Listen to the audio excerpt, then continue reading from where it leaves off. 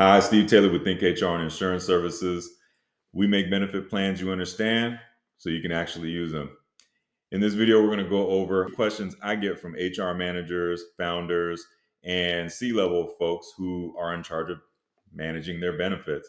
Employees come to them, they ask them questions, and a few of the questions can be difficult to answer. So I'm going to give it my best shot as a broker and using my experience in helping people walk through this step by step. So let's dive right in. First question on the board. Okay, this came from a group out of New York City, and one of their new employees asked, "Why are the premiums so high?" They came from another company and they're just like, "Why are our premiums so high?" Okay, well, hey, that can happen. So in this scenario with this group, the company is site estate or HQ, headquarters is in New York, New York, in Manhattan. Manhattan has very expensive health insurance, especially for the small group. Why? Well, lots of reasons why. Really, when it comes down to it, it's not always the fault of the employer and the plans that they chose, but it can negatively affect you if you're in New York State and you have an employee that's was living in Florida and they just moved to New York, which this was the case. All of a sudden, it's like, hey, yeah, these health insurance plans are 2 or 3 times higher, and they're not as good as what I had before. So, how do you explain that? Number one, just be transparent with them. Just let them know, hey, we do our best to pick our plans. If you have any feedback on the plans and what exact healthcare needs you have that are not being met by this, then we invite you to one, chat with the carrier, talk about some of the specifics, and if this is in any way negatively affecting you in your ability to get healthcare, please give us some feedback. We want to know. Now, this is where you do want to be careful. You can't necessarily ask them for feedback, and you don't want to know if Jim's got gout. You don't really want to know if hey, I'm worried about going bald, or like somebody has cancer, because then that could negatively affect you as the employer if you made a decision, say, to let that person go. They could circle back and say, well, I think it's because I was too old, too bald. I was, because I had a sickness, I was making the premiums go high. I've been hearing all kinds of things. So you do want to emphasize the importance of, one, the individual. You do want to make them feel heard. And this might be, if you don't have it already, a chance for you to create some sort of feedback loop with your employees. And by feedback loop, I mean, can you create like an anonymous way to do a survey? Hey, what do you think about the benefits? And so that you don't have things going way off the rails, you may want to have some very pointed questions that you have. If you have questions on which ones you should ask specifically, I do think you should tailor those specific to your organization and your goals. Happy to do a strategy session with those who do need help figuring that out. Um, another thing is, when you're addressing the concerns of the employees, you also want to take a step back and look at, okay, how different is the workforce? How many people are in their 20s living in the city, right? New York. How many people are senior engineers, maybe in the middle of Illinois, Oregon, they're out in Montana somewhere, like you've never really gone. And what type of carriers are actively present in the networks there, and how do you make sure that it's affordable for them? Sometimes these folks, they live in Montana, and like in this example, they have one person that lived, very specialized engineer, lived out in the sticks in Montana, and he honestly did not care what health insurance he had because he was on his wife's plan. He thought it was great. Another engineer that was a little bit further out, they were living in Utah, a couple of counties away from like civilization.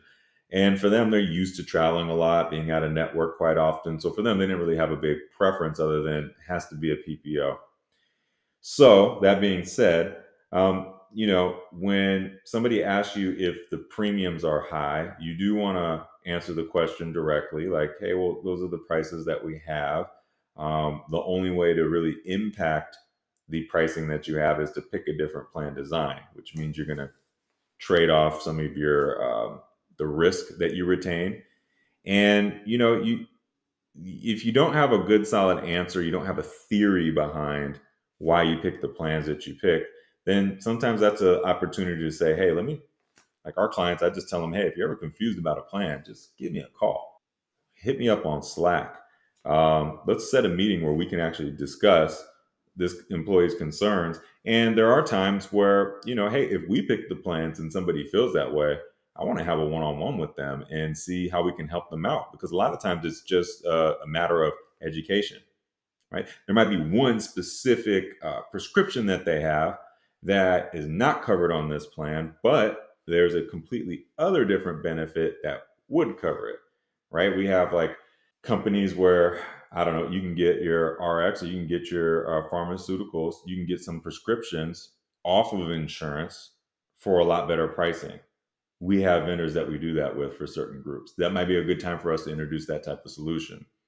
It could be that the employee just honestly does not understand insurance, never had to pay for it.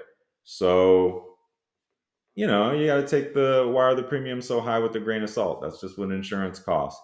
But, like overall, you always want to listen to the person, their exact complaints or their qualms with the plans. You also want to make sure that you are being helpful and resourceful. For HR managers, I do tend to say, try to get them to use the carrier as a resource first. Why? Well, because Uncle Insurance is the one that's going to be paying the bill.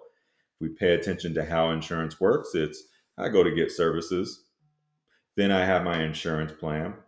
The service company, they ask you, do you have insurance? Yes, I do. And we're in network. So the insurance company is going to get the bill, but ultimately you as the patient taking the services, you're really responsible for the bill. And if you have insurance comes in and they pay whatever cost sharing arrangement that you have. It could be you got a $500 deductible or a $0 deductible. You have $5,000 deductible before they start paying. So when you ask your employees to call the carrier directly, like on the back of their card, 9 times out of 10, that's where most of the answers are. I, as a broker too, love using the carrier resources. And from time to time, instead of using the broker hotline, I'll use the employee hotline just to see, hey, how fast are the response times? Because I want to know if I have employees in the middle of the busy season and they're just swamped with work creating the next whatever, I want to make sure that they're taken care of and they're not thinking about their insurance or letting that bog down their minds. So, again, if you do get a symptom question like why are the premiums so high, that's typically how I would answer them. All right. I hope this was helpful in teaching you how to deal with some of these difficult employee questions.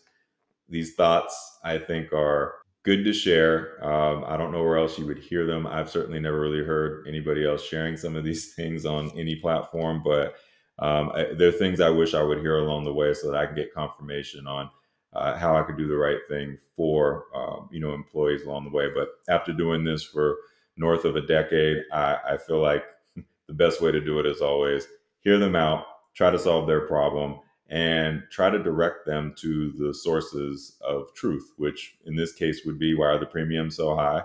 Well, it's our decision on which plans we picked. Yes. How you use the plan, that's our best guess given different things that we have. But ultimately, invite them to go speak to the carrier and use those resources first, and then have them come back to you. Why? Well, because you want to be mindful of their personal health information. You want to be mindful of their rights to have privacy. You also want to teach them that they don't need to tell you everything about their health in order to get answers and get assistance in picking the right plans, or just answering simple questions like, why are premiums so high? So Steve Taylor with Think HR and Insurance Services. I hope this was helpful and you found these office hour questions helpful. If you need anything else, feel free to reach out and let us know.